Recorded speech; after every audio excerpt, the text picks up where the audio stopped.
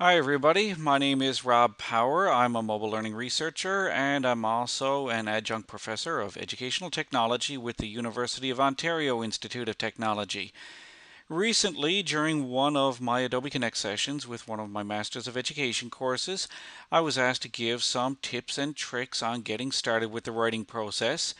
And in addition to getting started with the writing process, I was asked to give some advice on how to handle peer feedback because they have an assignment where they will be getting some peer feedback from their classmates. In this case, we are simulating the journal system where they're going to get some anonymous peer feedback. No one's going to know whose paper they're reviewing, and no one's going to know who's giving them the feedback. So you might end up getting some feedback like this. This is an example of some anonymous feedback that I got when I submitted a journal with some of my colleagues to the International Review of Research on Open and Distributed Learning, IRODL. So you can see, they've accepted our paper, but they have some feedback from the reviewers that they would like to see addressed before they print the final version of the paper. And the comments are separated by reviewer A, and if I scroll down, I'll see more comments down here from reviewer B.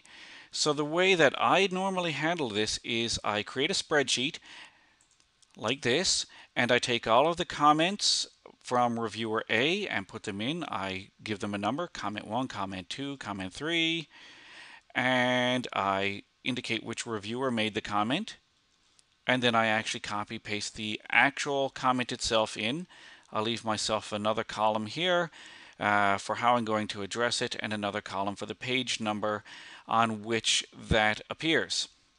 So in this case, once I've gone through the draft of the paper and addressed the particular comments from the reviewer, I've made notes in this column here as to what exactly I did. And I indicated the exact page in here for the editor's purposes, so they'll know exactly where to look to verify that I have addressed those comments. Now, keep in mind, when you receive peer feedback in the journal review submission, or even with an academic paper for a graduate studies course or an undergraduate course, you don't necessarily need to accept the feedback that's given and make the changes that are requested, but you should be able to justify why you don't do that.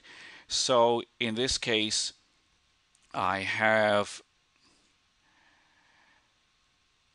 some examples in here. This one, not possible to address this comment at this point. T-tests of significance were not possible nor warranted.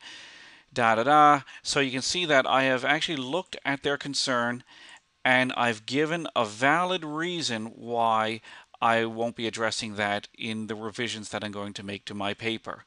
Once I've gone through this process and tracked everything for myself, this is a great way of keeping track of it for yourself when you're doing your revisions. I will take these comments and copy paste them into a Word document and just clean up the formatting a bit to make it easier for the editor of the journal or your instructor in your course to see what comments were given to you and how exactly you address those.